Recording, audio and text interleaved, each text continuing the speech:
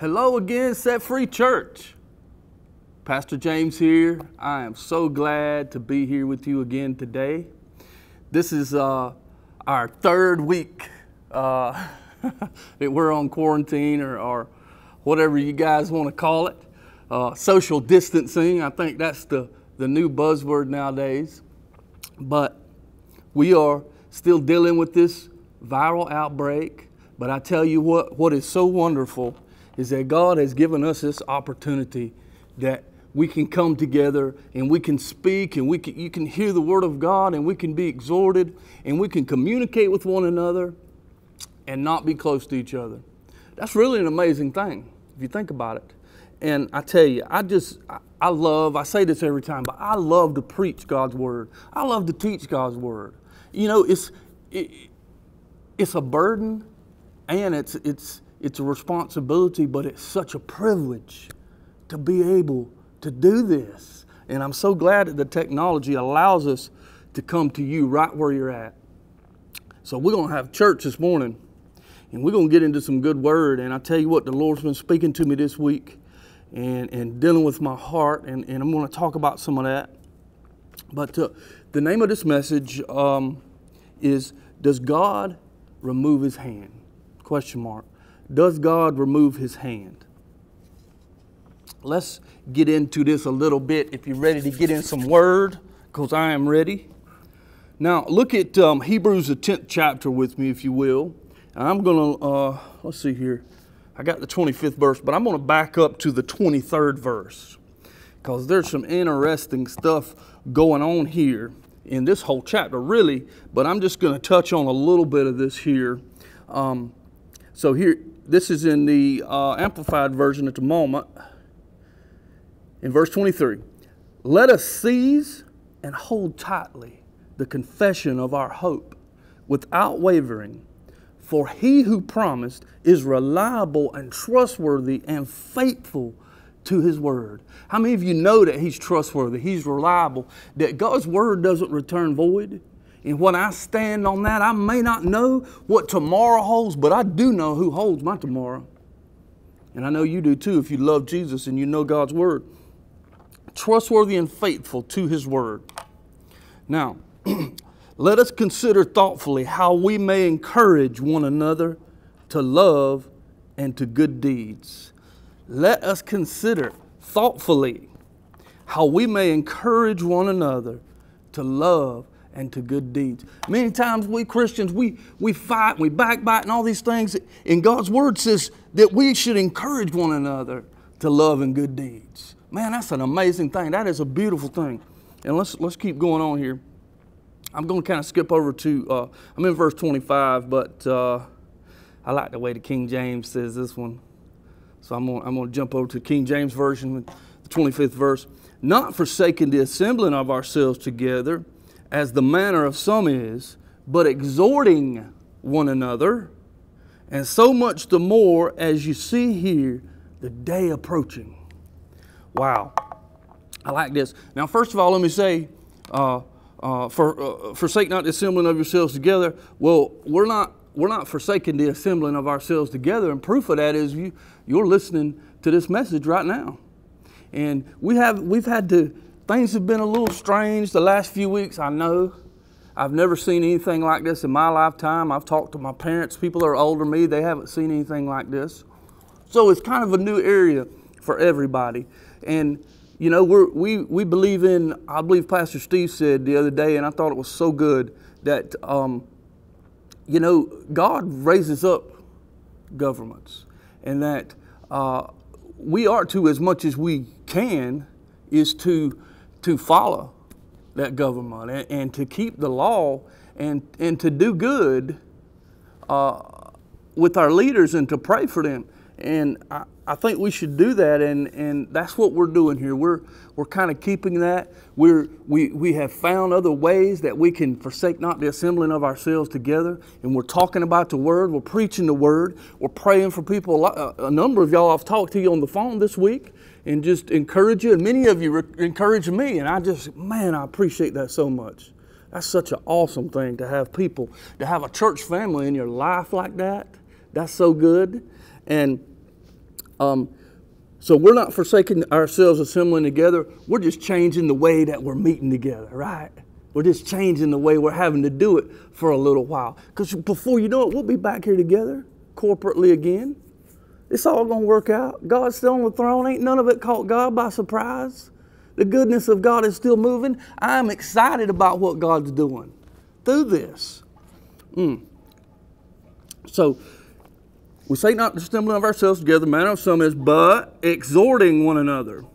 And so much the more as you see the day approaching. So exhorting, I like that word. That is such an interesting word to begin to break that down, especially in the original language. To exhort it, and I'm going to tell you, I struggled this week with what God wanted me to preach. And this is really not what I wanted to preach this week. And you'll see why as I get into it. I'm a pastor, and I know people, there's fear and there's anxiety going on right now. And I've given exhorting words the last few weeks, and I'm going to do that now. And I want to talk about what exhortation is and what it means. And then I'm going to pivot and move into some other areas. But I want to lay this ground first. Exhortation, or exhorting. In the Greek word, the original language that this was in, parakaleo. Let me put my glasses on so I can see. The Greek word parakaleo. It's a compound word, which means it's a combination of two separate words put together. That's a compound word. So the words are para and kaleo. So para means alongside, and kaleo means to call or to beckon or to speak to someone. Now, when you put these two words together and you compound them together, it depicts someone who is right alongside of a person, urging him, beseeching him, begging him to make some kind of correct decision. So, very interesting. And I was looking this up and looking at the background of this word. And in the ancient Greek world, this word, just to give you some examples from history, this word was often used by military leaders before they sent troops into battle. That's interesting. Now, rather than hide from the painful reality of war, the leaders would summon their troops together and speak straightforwardly. We're talking about exhortation here. Speak straightforwardly with them about the potential dangers of the battlefield. The leaders would also tell their troops about the glories of winning a major victory. So they would be honest with them about what's going on. They would be honest with them about what's about to take place and about some of the horrors of it, and being straightforward about it. But look at this.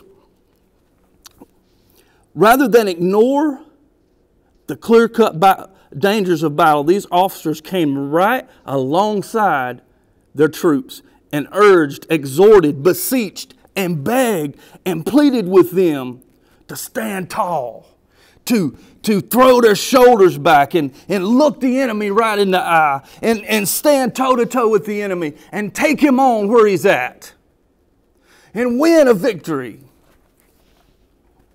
Many times when we walk by faith,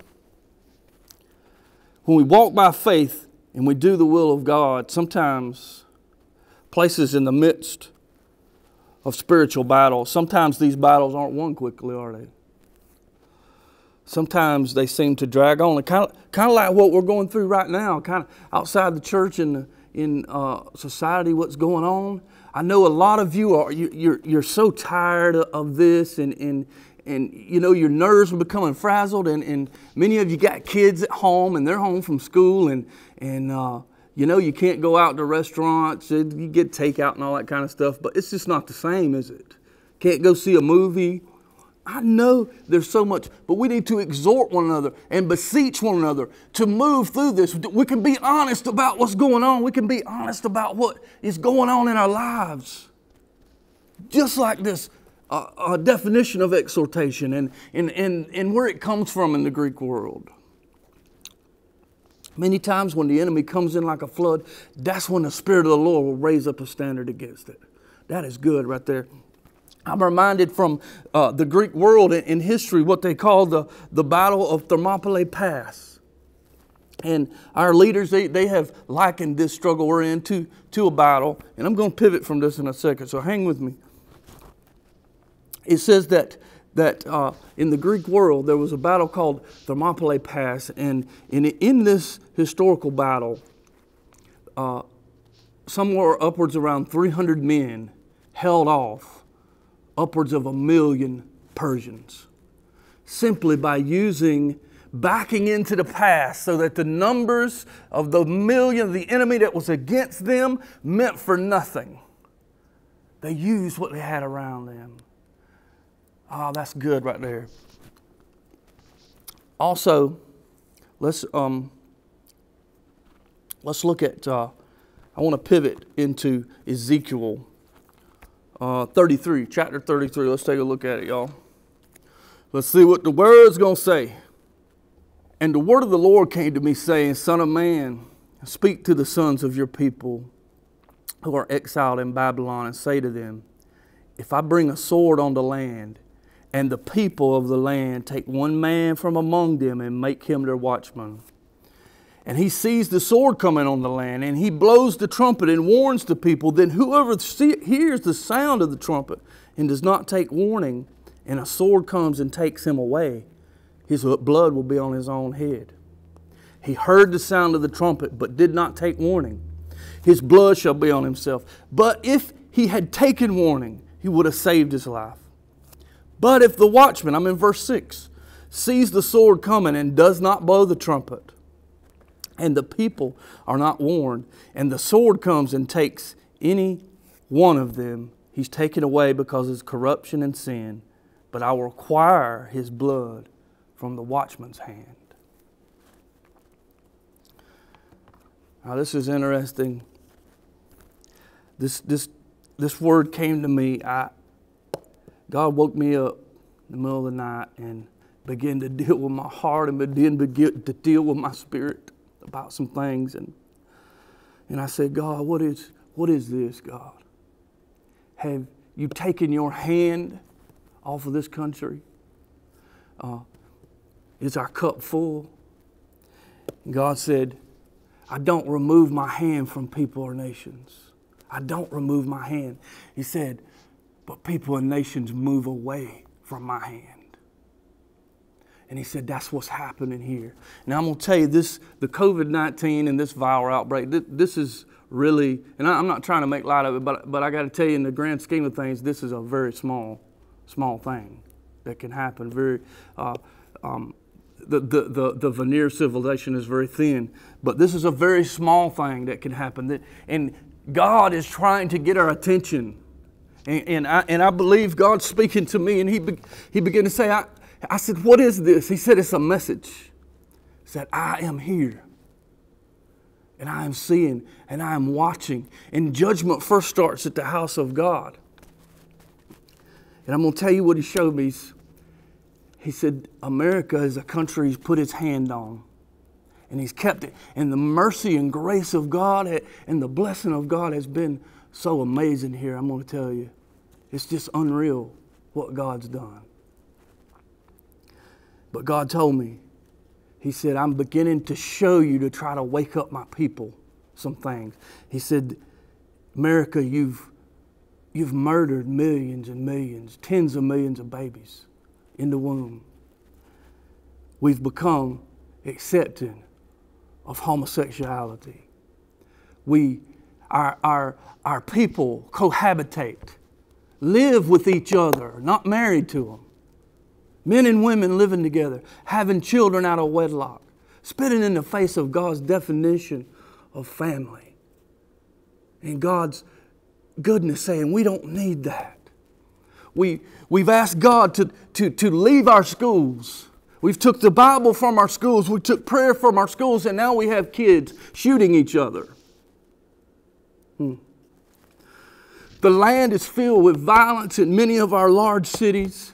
Many of our neighborhoods, especially in the summertime, you can calculate and you can go and look at the statistics of the dead bodies of people killing one another during these times. This what God woke me up and burdened my heart about these things. And as these things have begun to happen, we as God's people, we've sat in our churches, we've sat on our padded pews, and mostly allowed it to happen. But God's mercy and God's goodness is so deep and so amazing. I believe He's given us a bit of a warning. I believe He's showing us some things. And I begin to repent before God. I say, God, help me to do what I can. I know things are so overwhelming sometimes you don't know what you can do.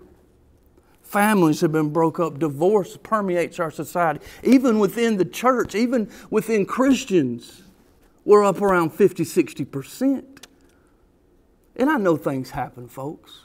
God, we're all sinners that need God's grace and needs God's love. And I need His forgiveness every day. But God told me, like the Canaanites.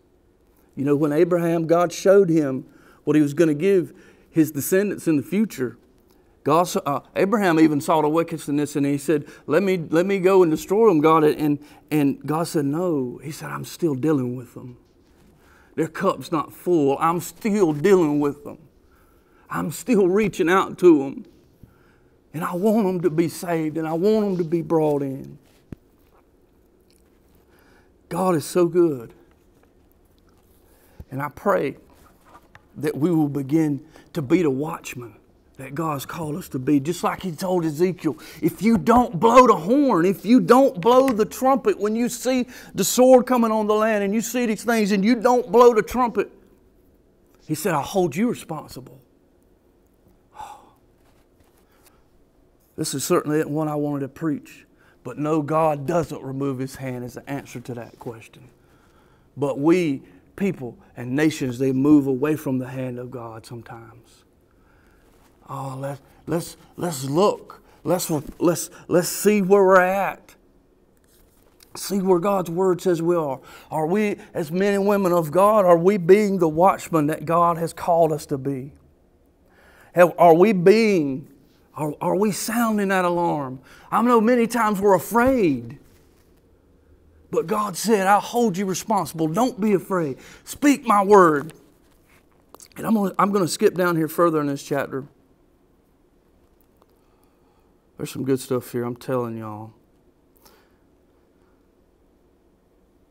I'm in verse 11. Say to them, as I live, says the Lord, I take no pleasure in the death of the wicked, but rather that the wicked turn from his way and live. Turn back. Change your way of thinking, it says.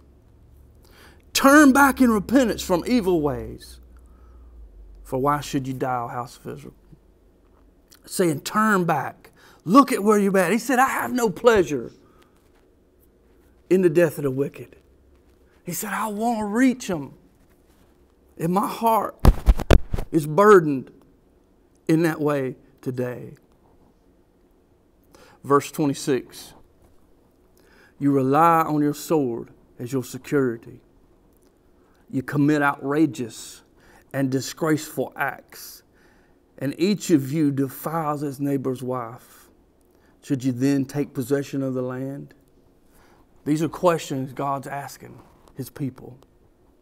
They come to you as people come, and they sit before you as my people, and they hear your words, but they do not practice them.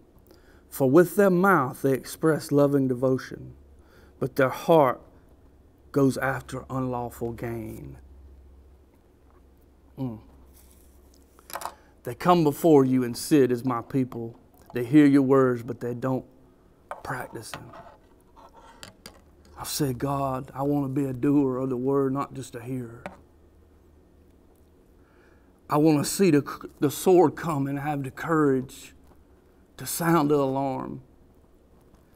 And as I said at the beginning of this, I'm not concerned about tomorrow. I know who holds tomorrow. I know, I've been through hard times.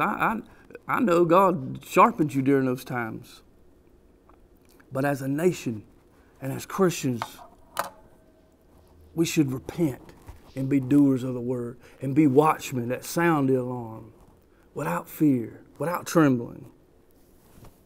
That we should know the word, that we should live for the Lord and should not be afraid to point these things out in a nation of wickedness. Just like the inhabitants of Canaan as they sacrificed children to the god of Molech, which is a god of fertility, god of choice and fertility. We do the same thing today. By the tens of millions, and the blood of those children cries out to God. I felt it in my heart in a strong way, like I hadn't maybe ever. I want to love people. I want to reach people with the love of God.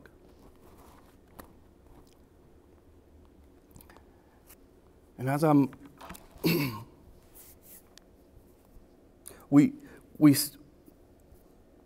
our culture, one thing, another big thing actually that God spoke to my heart. I said, we're being warned because of our wickedness, and God spoke to me and said it's not just because of the wickedness itself, but because you say wickedness is not wicked, that you say evil is good and good is evil.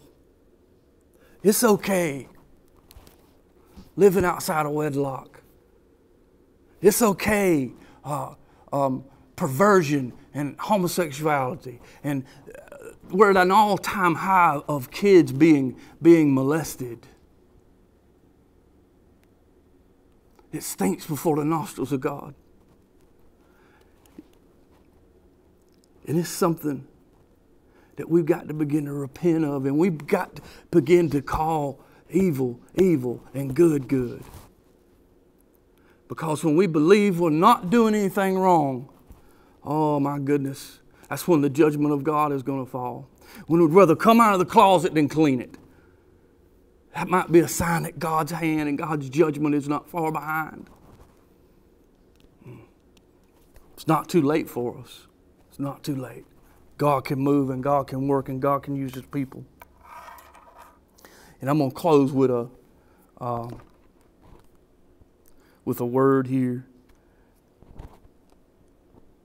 And I'm gonna bring this message to a close. 2 Chronicles 7:13. And I know if you've been saved any length of time, you know this verse. I'm going to start with the 13th verse. Yes. If I shut up the heavens so that no rain falls, or if I command locusts to devour land, or if I send pestilence and plague among my people, and my people who are called by my name will humble themselves and pray and seek. In the Hebrew it means to crave, to require as necessary, as a necessity. Seek, crave, requires as necessity my face, and turn from their wicked ways. Then I will hear from them, from heaven, and I will forgive their sin, and I will heal their land. God's word is telling us when His people that are called by His name will turn, will seek, will begin to crave the things of God as necessary. Oh, if you crave the things of God, the righteousness of the Lord, like you crave your next breath, that's real. Crave it as a necessity.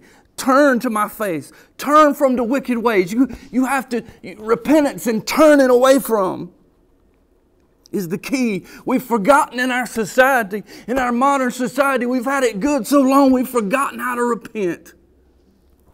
We've forgotten how to call evil, evil. We've forgotten how to call good, good. We've forgotten how to call sin, sin. And God, and the land is moved away from the hand of God. But all we've got to do, according to His word, is turn from our wicked ways to seek His face. And He'll hear us. From heaven it says He'll hear us and forgive the sin and heal the land. God, heal this land. Heal this land that we're standing on that we love so much. Let me pray with you in closing here. Father, in the mighty name of Jesus, I thank you for the opportunity to speak your word. I thank you for those listening, God. God, we repent before you, God, as a people. We repent before you as a nation, God. And God, we ask you to draw us with love and kindness. Oh, God, cleanse us, God, as a nation. Cleanse us, God, from our sin and the wickedness that we have allowed to come in. And God, I pray, Lord, that you'll begin to heal this land. That as you will send revival among your people, God. That you will use this situation that you're using to get our attention. That you will use it to bring people to you, God. And I know that people are ready to be saved that wasn't ready to be saved 2 or 3 weeks ago. And God, we ask you to heal us, God, and forgive us and heal the blood that's in our land, God, and the wickedness. And set us free from it, God. And as we obey your word, then let your word be the healing in our lives, God, and in our nation. We thank you for it and we praise you for it in Jesus' mighty name. Thank y'all for listening today. I sure appreciate it. I hope next week God will give me a little more encouraging word, I guess. But if you think about it, this is real encouraging too. God's moving and God's using us and God's speaking to us about what he needs us to do so that we miss and we can see our land healed and restored. And I thank y'all. I bless y'all in the name of the Lord today. You have a great Sunday. I love y'all. See you.